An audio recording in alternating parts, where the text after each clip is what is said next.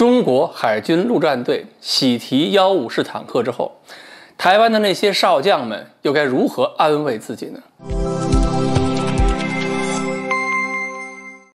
各位网友大家好，我是刘晓非。原来啊，早就说过，2018年就说过嘛，海军陆战队选坦克的时候呢，没选96A，选的是这个15式轻型坦克。这不前两天嘛，中央电视台6月2日的节目中，画面就出来了，提到了海军陆战队在广东训练，而画面中出现的就是15式轻坦克。那么原来大伙儿说啊，15式坦克在中印边境呢，可以利用自己的高原性能优势，好好的调戏印军。我们发动机也好，悬挂也好，这个山上作战嘛，山地作战，这个车辆纵倾啊，这个横倾啊，都可以很好的控制。现在呢，陆战队也用了15式，那么中国海军陆战队在东南登陆作战环境中，也能够同样的狠狠的调戏和欺负对手了。那么为什么这么说呢？我们用大家喜闻乐见的对台登陆作战作为一个背景，看看15式在台湾能够发挥多大的作用。中国海军陆战队啊，过去的装甲车辆呢，你看常见的就是63水陆两栖坦克。后来63呢有了修改之后就换了嘛，换成63A， 但是换汤不换药，这本质区别差距不是很大。再往后呢，63淘汰了，换的是05式步战车。这些车辆的共同特点呢就是轻，另外在开起来的时候呢，在沙滩上，毕竟车也轻嘛，这个机动性受影响比较小，不至于陷进去。但是这些装甲车辆呢，装甲都很薄，设计要求啊，就是面对一些这个小口径火力能扛住就行了，什么12.7啊、14.5的呀、20炮能扛住就可以了，就不错了。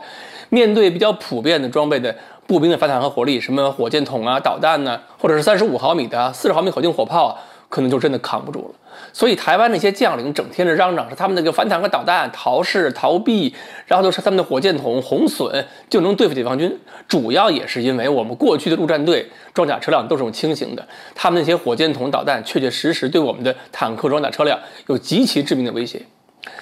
而我们的海军陆战队一直以来呢，受到运输能力的限制，任务也就是局限在夺取战术登陆场。只要我夺取战术登陆场之后，就靠陆军的装甲力量上岸了。所以巩固登陆场，对付敌人这个装甲部队的反扑，或者是扩大战果，向敌人纵深发展，陆战队的装甲力量一般都指望不上，需要陆军上岸之后由陆军担任主力。但是你看美国海军陆战队就不一样，它是有重火力的，所以他们的装备是什么？是 M1A1HA 这样的重型坦克。而且美国海军陆战队在伊拉克也参加过不少城市作战，坦克进入城。为什么会有这种差距呢？人家运输能力确实强啊，大型的两栖攻击舰，包括那种气垫坦克登陆艇都不少啊。现在呢，中国的陆战队用了15式，原因呢也很简单，也是因为我们的两栖的运输能力在不断增强。美国有两栖攻击舰，我们现在也开始多起来了。美军主要靠那种气垫两栖登陆艇，我们现在也有了。所以我们的海军就不用像以前一样，要么是靠坦克幅度，那个又危险又慢，要么呢就是靠登陆舰冲滩。而登陆舰冲滩的过程中啊，面临对方的这种反舰火力都是很危险的。那么现在有了071、075、075都可以通过气垫登陆艇，在一个比较安全的位置上，把主战坦克或者15式这样的轻坦克送上岸。那么未来对台作战过程中，有了这些坦克，生存能力和突击能力就不是过去靠05步战能比的了。所以未来我们再观察的话，有可能是海军陆战队的作战任务也会出现调整和扩展。除了占领战术登陆场，也有可能就是要求要逐渐形成中国海军陆战队自己的全域作战能力，甚至是在未来的某些地区，比如说中东啊，或者是非洲某些我们的这个军港啊、军事基地，我们的陆战队还要有能力独当一面的。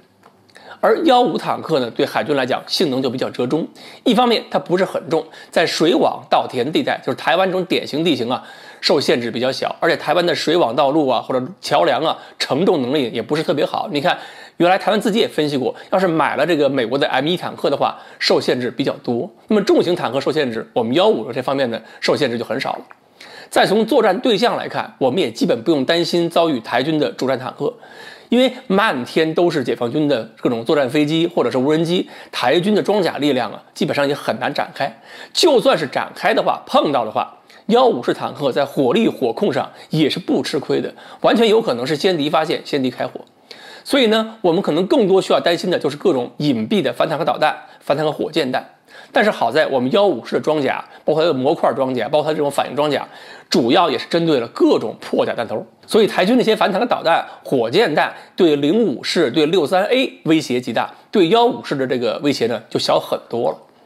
另外呢，155坦克从设计一开始就更突出了信息化作战能力。根据央视报道啊，说155式已经能够融入我军新一代的战术体系，能够召唤指挥其他火力，也能够有足够的完善的战场感知和预警能力。也就是说，在面对巷战等复杂环境的过程中，155式更容易发现对方的反坦克火力点，更容易发现飞过来的反坦克弹药，并且呢能够及时的采取机动动作和干扰措施，不会像特72那样在伊拉克巷战中被人打的这个连威胁在哪儿都不知道，然后炮塔一个接一个飞。如果有必要的话呢，155式也可以通过这个车技信息系统，通过数据链召唤火力去打击那些隐蔽火力的阵地。155式之后呢，中国海军陆战队还有可能不断增加一些新的中型的甚至是重型的装备，最后逐渐的要走向一个全能的方向。好，关于155式轻型坦克跟05式步战车能力上到底有多大的区别，我们今天呢就说到这里，欢迎大家继续关注我们的栏目，我们下期再说。